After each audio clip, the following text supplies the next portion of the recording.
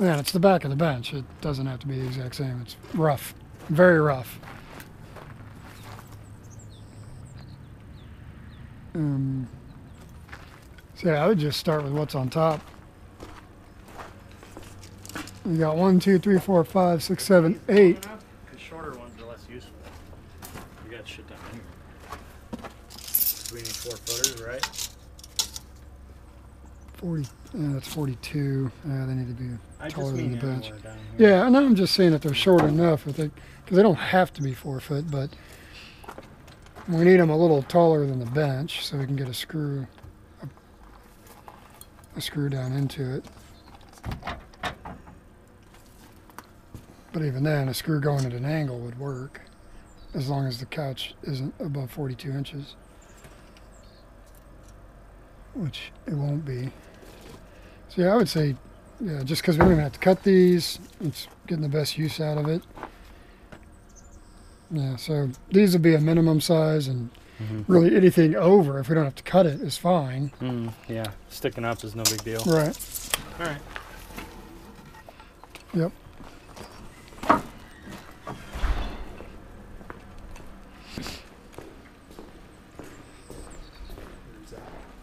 Sneaky one that hid from me. Oh yeah? Did you beat them mercilessly?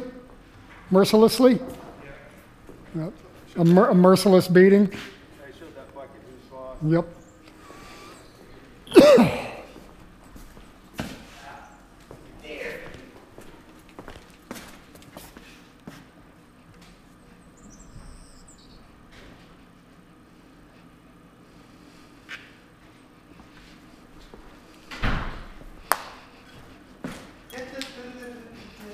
What am I smelling? It's not like don't get anything done. I just run around and do a little bit of everything. Am I smelling like fuel? Propane? What am I smelling? I know that smell. What? Diesel? Diesel. Oh yeah, it is. Okay, yeah. Never mind. Oh yeah, that would be the Yep. the truck. Never mind. False alarm. Fire's out. That's good. Diesel. Don't worry, guys. It's just a bunch of diesel particulates. You're Yep. fine.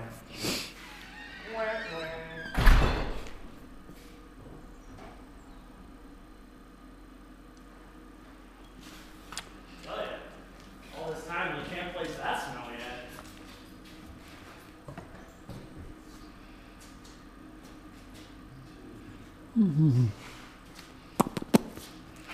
Okay.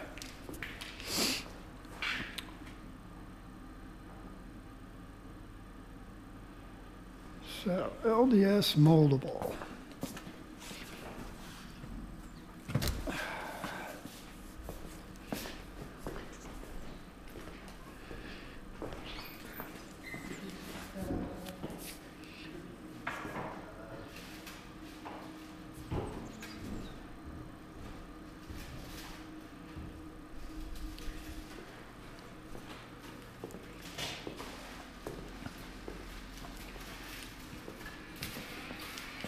$2,300 sealant. Wow. Crazy. Crazy. Is that all? For use in patching and insulating hot crack. You know, they just say like, oh, just hot cracks, joint seams. It's like hot. 2,300 degree hot. And service temperatures by cracks and voids to be sealed should be clean and dry, free of all loose dirt or oil grease, so you put things.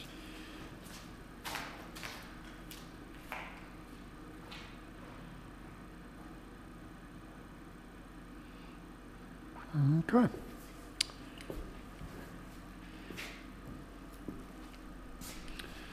So, how do I want to work this?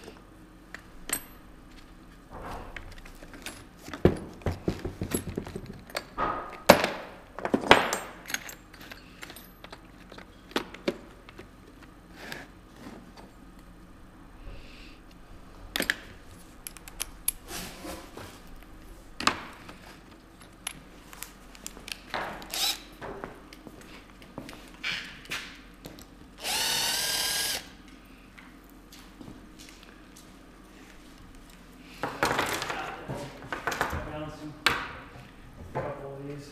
Yep. Not enough. So it looks like we won't have to rip anything down, just some chopping. I mean, as long as they're all 2x4s. So. Okay. Yeah, that's perfect.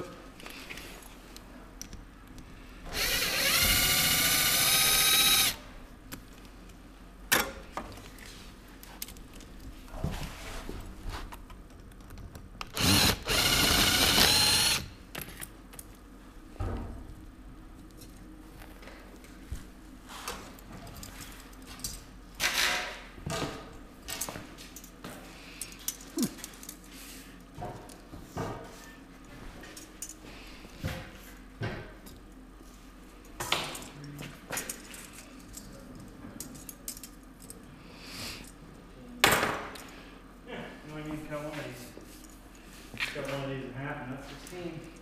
Okay. So this is where our hose clamp was in the path of the fire right here. You see it got, that damaged it. Well, that's what happens. So they stuck to the clamps, eh? Yeah, a little bit. All right, so.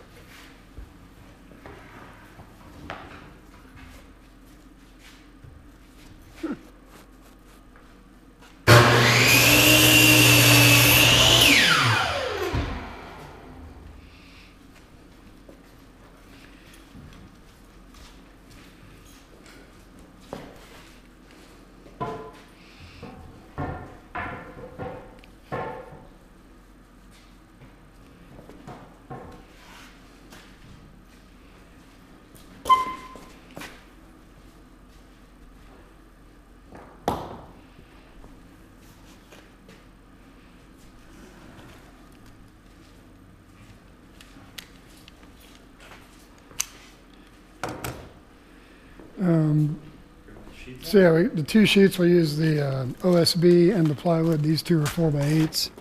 Don't worry about the thickness. Nope.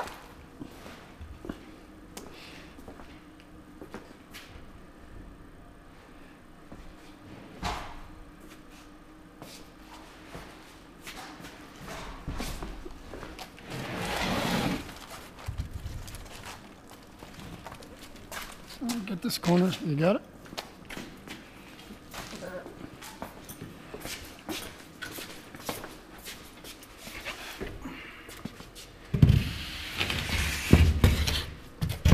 So, basically just grab a board.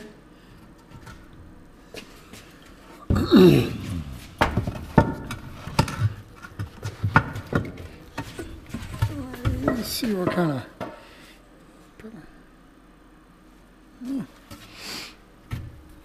So the wall's a little bowed, but that's fine. So basically, just get one in there, and then you know, you probably want to mark a 42-inch line, Yeah. And then just or at least every foot. You can put it on here and mark like 1, 2, 3, 4, whatever, and then get a couple of screws above 42 inches where we can. Yeah. Where there's a 42-incher, or the ones that were really close, just get one screw down at an angle so we can easily get it out when the bench is done. And that's it, and just work your way down. And then if it doesn't want to stay put, you know, we can just lean something heavy on it, whatever. We can put a barrel, we can put this barrel in front of it, it'll be fine. It's staying there for now. Like, might just forget to measure, you can just do that, and then you can move it as you need to. I'll start marking since. And were these all from Wonderboard? Yeah, we can. Yes. Yeah, we can use those. Yep. Okay. Do you have your magnet driver, or do you care?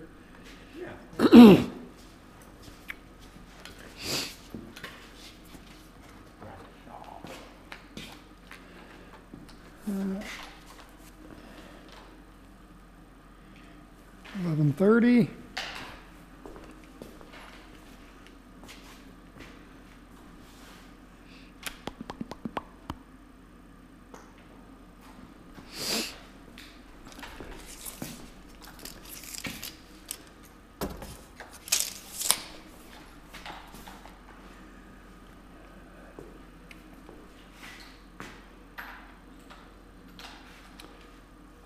Eight, 10, 11, 12.